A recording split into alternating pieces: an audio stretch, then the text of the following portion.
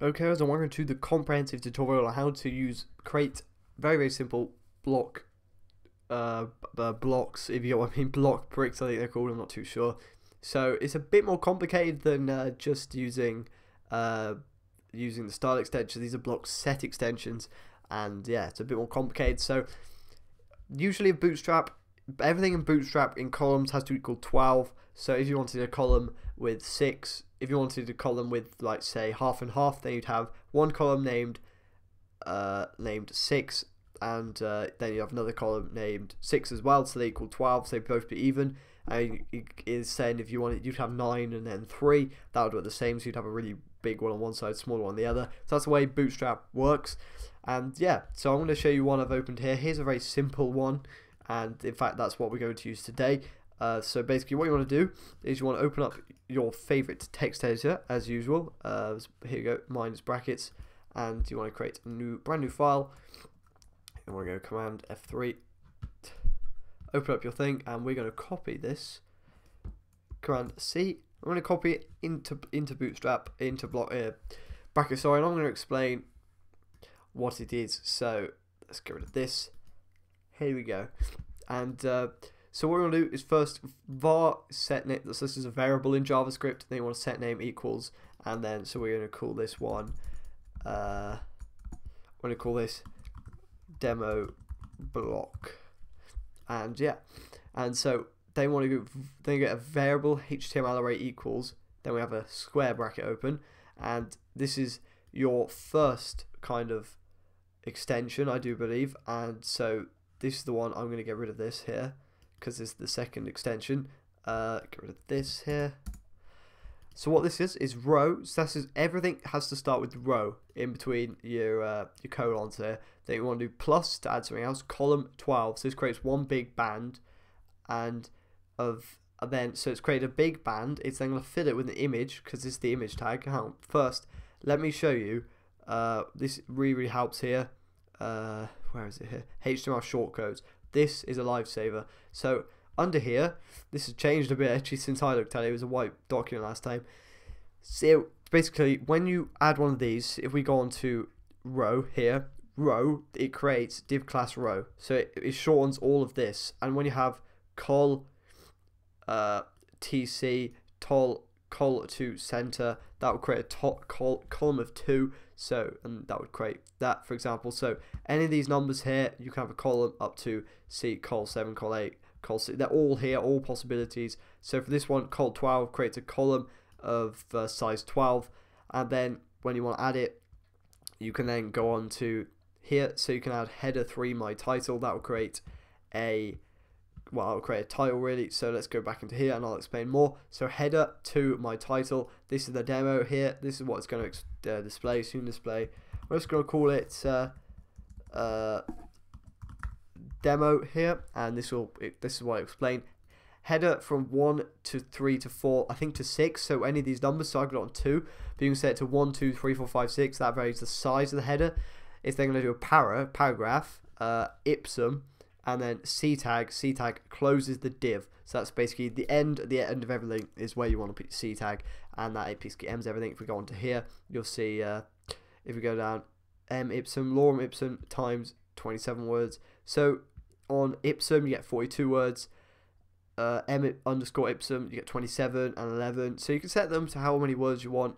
I've simply set it to just the standard ipsum, which is 42. And here you go, header 6 all the way up to 6. Here you go, text, images. Then you do it with image as well. You can do image placeholder user.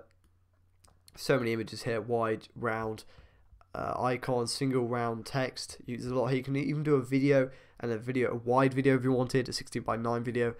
Then add, or you can even add your own form as well. You can program your own form in there, and then miscellaneous. You've got iframe. Then you've got span, not very useful dividers. You can have a divider in there as well if you really wanted to. But basically, you're able to do absolutely loads with this.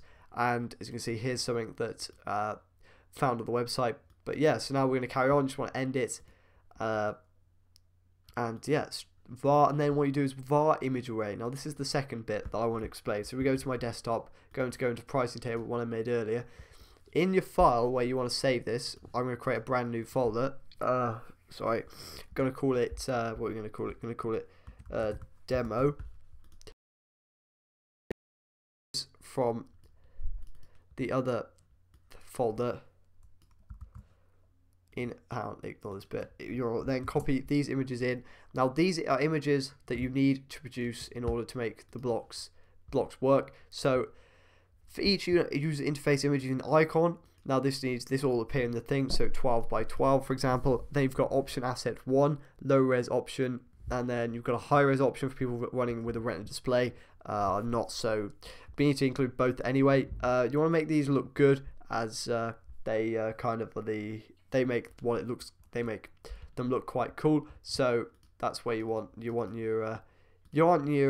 things to look good. If we have a look here in photo, they look quite cool, don't they? The icon, if you have a look here, it's just a small little thing here. If I can get this to load, it's just gone plus. See, that's all it is. It's just a square with a gap in it. Oh, basically, that is roughly what this is going to look like. So let's give it a go. So what we want to do is go back into brackets, and you want to go File, Save As. You want to save this in your demo. In this, you want to call it core.js to know it's a .js file. So you want to save it in it, but outside of the images file. And here you go. This is when it recognizes it all. When close this down, minimize this. Then want to go into Blocs as per usual. Load it up. Go on to new, go on to DevTools. You then want to compile extension. Now here's where it changes from the start extension. Usually if you were creating a start extension, you click on your thing, click on the core.js, it would compile it. But this is different now. For if you wanted to just do a Blocs extension, a block extension, then you want to click on the actual file it's in. So I'm going to click on demo and then open that, and then it'll see there's a core.js and an images file in there, and that's how it'll know the difference between a core.js file and a start extension or block extension. So here we go, open up, and it'll say demo has been successfully exported into a Blocs extension. Now that's what you want. Go on Command F3, you get your demo.bex here, double click on that, it'll then has been successfully installed. If you click on Blocs, you'll see this special icon here on the end. That's where your thing goes. For some reason it hasn't appeared in mine. Very strange. I'm not sure why it's happened. It's probably because I've called the images something else and they haven't appeared in there. That's probably why. I'm just going to go and investigate here. Let's have a look. I probably have. No, me. I've probably called the images /block1.pmg. So it finds them okay, which is always good, but I'm not sure why. It was the demo, isn't it? That was where. Still finds them okay, slightly weird, but yeah. So this is where we're going to add in the pricing table. So you see image header plus C tag. So for this one, so because that doesn't seem to have worked, we're going to close the blocks down as well. We're going to reopen it just to double check. It's really buggy, but usually it does seem to work out okay in the end. Not sure why the extension hasn't worked.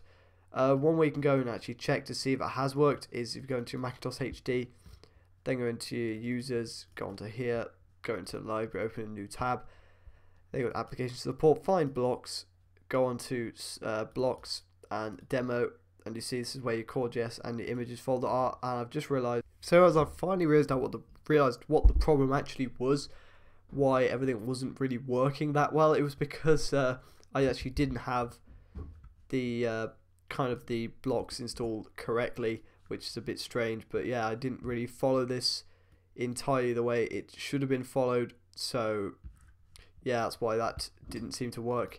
But anyway, I think I've fixed it now, so that's always good. So I'm gonna, now I've saved this as on my core.js file. We're gonna go back into Blocs. I'm then going to compile my new extension demo. Hopefully this will work now. Successfully compiled. If we go into here, go in here, successfully installed. Here we go. And this is a bit strange, but we've got two of these extensions. For some reason I can't get the images to work as well. If I just do a cheeky relaunch here, hopefully I will be able to get them to relaunch. But yeah, it's strange.